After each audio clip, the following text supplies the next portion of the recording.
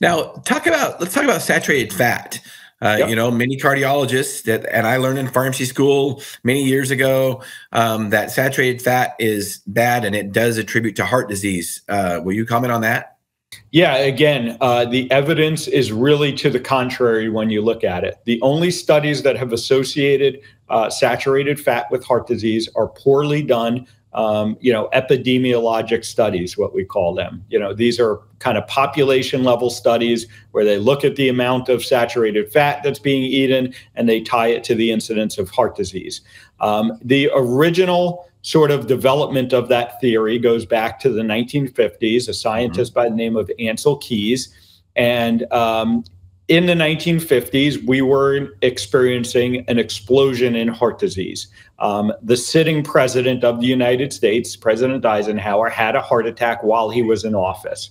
And so that appropriately set off alarm bells.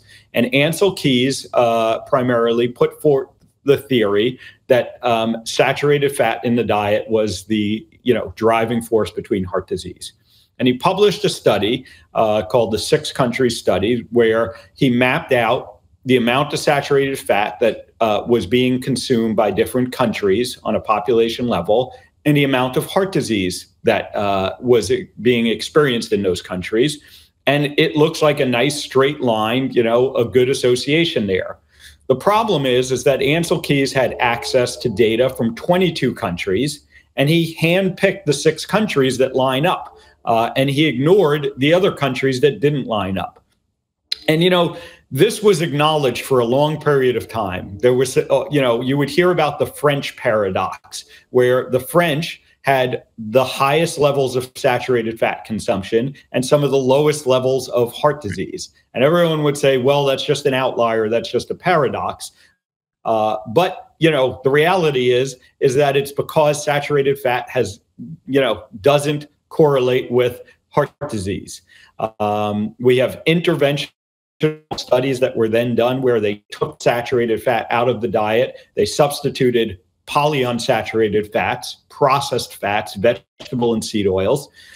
Yes, people's cholesterol levels go down when you do that, but they don't live longer and they don't have less heart disease. And that we have a number of studies, including one led by Ancel Keys' team, that he didn't publish the results on because he was disappointed with the results didn't support his preconceived conclusion.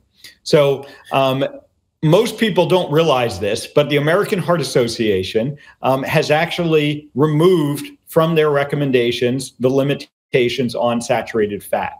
The U.S. dietary guidelines no longer have a limitation on saturated fat. It's just that message hasn't gotten to the people and isn't promoted. They kind of quietly took it out of the guidelines. They sort of buried it in, page 80 of the, 300-page report.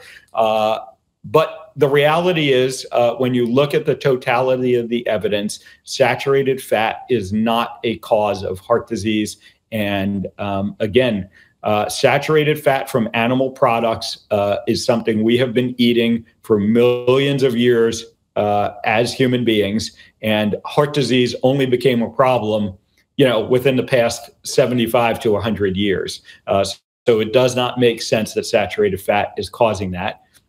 The last piece of evidence I'll point out is similar to what we were talking about earlier. The amount of saturated fat that Americans have consumed has dropped significantly over the past 50 years. In line with the dietary, in line with the advice that was being given. And yet, as we mentioned, the incidence of heart disease is not changing significantly. So there is no reason to fear saturated fat in the diet. And natural saturated fats that occur in animal foods and even some of the plant foods should not be avoided as part of good heart health. It's like I said, it's so refreshing to hear this from a cardiologist.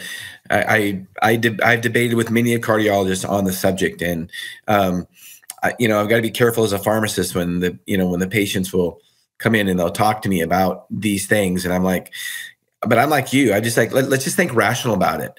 If red meat and animal products were so bad, how did we survive on them for thousands of years? I mean, seriously, just think about that.